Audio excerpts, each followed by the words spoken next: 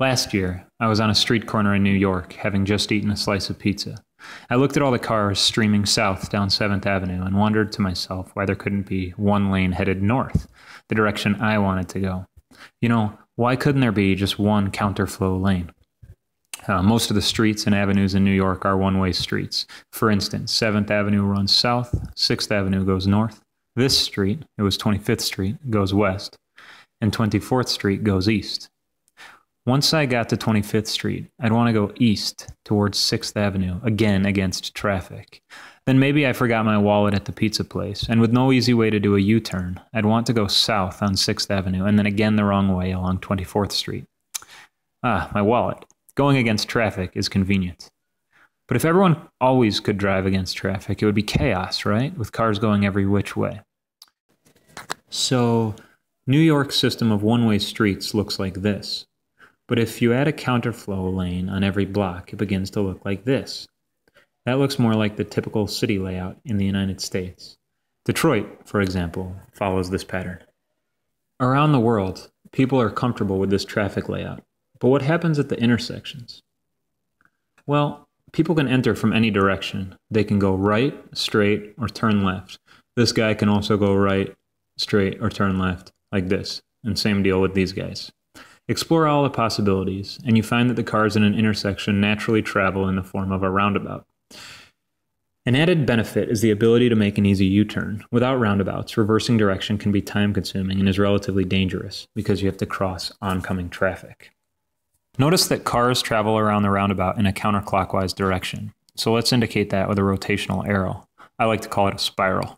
Similarly, if you look at the sides of the city block and connect all the lanes that touch it, you see another spiral that spins in the opposite direction of the roundabouts. So we represent roundabouts with an arrow spinning this way, and city blocks rotate the other way. Now, to understand firsthand why a city block rotates this way, you can walk up to a road and then walk in the same direction as traffic without crossing any intersections, but continuing to walk with traffic. Sooner or later, you will find yourself back in the same position as where you started. But people in England will find that their blocks spin the other way. If we draw up some English city blocks, we'll see that they spin the same direction as American roundabouts. So, if both American city blocks and English roundabouts spin to the right, what's the difference between the two? I thought about this for a long time, and here's the answer. There's no difference except size. One is small, and the other is big. Here's a web page I made to help show the difference between cities in America and England. Right now, it's depicting an American city with roundabouts that spin to the left. If we make it show an English city, note that only the relative sizes change. There's the same number of roundabouts and city blocks. You might think of the difference between England and America like this. England has tiny city blocks and huge roundabouts with buildings on them. It's easy to understand that a roundabout is a circular one-way street, but even with the graphic, it's harder to understand that city blocks are also circular one-way streets. In reality, city blocks are so big that they squish against each other between each roundabout, and their touching borders form what are commonly called two-way streets. It's like when a roll of paper towel has flat sides whenever it's pressed firmly against other rolls of paper towel.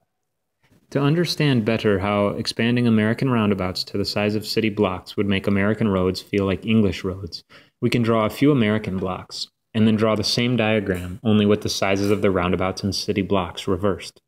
Look at the area where the American city blocks touch, and you find what's thought of as an American two-way street. But in the other diagram, it will be the giant square roundabouts which touch, and where they touch will look exactly like an English two-way street. So, if you were to shrink all the city blocks in America while expanding the roundabouts to city block size, driving in America would feel exactly like driving in England. Oncoming traffic would be on your right side, and roundabouts would spin to the right. What is actually happening when you get onto or off of a roundabout? When you enter a roundabout, you're merging onto a circular one-way street.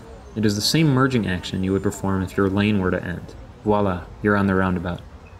At each part of a roundabout that touches a neighboring city block, a driver can decide to continue circling the roundabout or to begin circling that city block.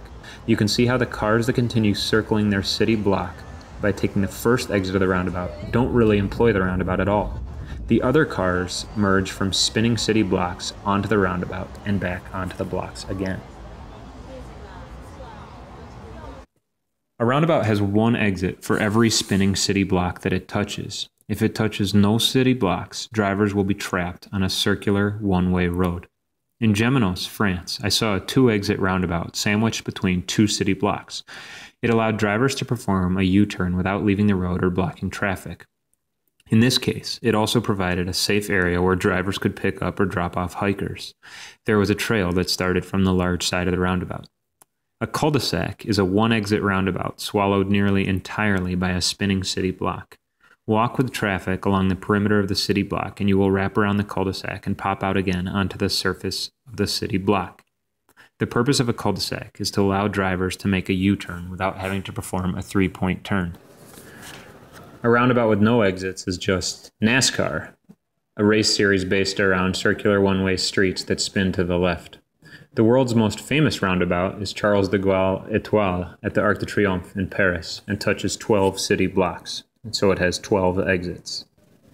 What about the magic roundabout? How does that work? So, the magic roundabout inspires fear in drivers around the world. It was conceived 50 years ago by a British traffic engineer named Frank Blackmore, and even though it was complex, it was shown to flow more cars than the large conventional roundabout it replaced. It flowed 6,200 cars per hour rather than 5,100 of the previous junction. The common explanation goes something like this. The magic roundabout in Swindon is diabolical. Where you might expect to find a normal roundabout, there are 5 mini roundabouts arranged one big central roundabout, but the central one goes in reverse. That might sound complex, but a roundabout going in reverse is not a roundabout at all, but a city block. Topologically, the magic roundabout in Swindon is a tiny 5-sided city block with a roundabout at each corner. There are even 5 small streets that connect the mini roundabouts, one at each side of the central city block. To underline this point for unfamiliar drivers, the center line of each street has been made into an elongated concrete island. Magic roundabouts are able to flow more cars per hour because they allow road users to take the shortest route to their exit. In a conventional roundabout, a road user who wants to take the last exit must travel nearly all the way around the roundabout. This means the road user will spend more time in the intersection. Multiply that small increase in time by enough users, and it becomes apparent that at any given moment, there will be more road users vying for space inside the intersection, and that it will become clogged more rapidly. A magic roundabout makes better use of an intersection's footprint than does a conventional roundabout. Swindon's famous magic roundabout isn't the only one of its kind. Here's another version at a 4-way intersection. In this case, the short streets between each mini roundabout are easier to recognize, which makes clearer the fact that the central island is a city block. In fact, any city block with a roundabout at each corner can be thought of as the central island of a magic roundabout. Otherwise, it would be instead surrounded by a huge circular one-way street, and getting off at the last exit of that city block-sized roundabout would be needlessly time-consuming. If this were a regular roundabout, and you arrived at this corner wanting to go here, you'd have to drive all the way around the lake. But because this is a magic roundabout, you can take the shortest path. The block even rotates the same way as a magic roundabout's central island.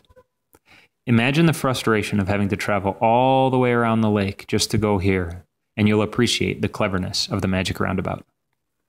All right, I get it. Roundabouts are like city blocks. They just spin the other way. Magic roundabouts are actually city blocks surrounded by mini roundabouts. You know what? I love roundabouts. I want to live on one. Is that even possible? Good news. You can live on a roundabout. There are roundabouts in England with pubs and houses and buildings. If it's hard to visualize how one might access a roundabout-based habitat, think again about a NASCAR track. The track is a circular one-way street, and the pit lane is a big merging lane that lets race cars slow down if they need to enter the garage, which, along with the infield, is in the center of the roundabout. Before merging back onto the roundabout itself, race cars accelerate down the pit lane. At first glance, the thought of living on a roundabout seems uncomfortably constrictive. You and your neighbors would be completely surrounded by pavement, and you would have to get onto and then off of the roundabout to go anywhere at all. However, if you live on a normal city block or neighborhood, there's a pavement spiral around you and your neighbors already, which means that you probably can't get anywhere interesting from your house without crossing the road or driving through an intersection. In effect, you already live on a roundabout, though if you're in America, it's a giant English roundabout and it spins to the right. Thus, even if you lived on a real roundabout, you wouldn't be any more isolated from the world than you already are. It's a sobering realization. Cars wrap around each block, and you have to deal with them if you want to go anywhere at all. Still, swinging your way through roundabouts in a car is great fun and much better than a traffic light. Some people think roundabouts are tricky, but it's worth it for the time saved, the safety, and the feeling of freedom.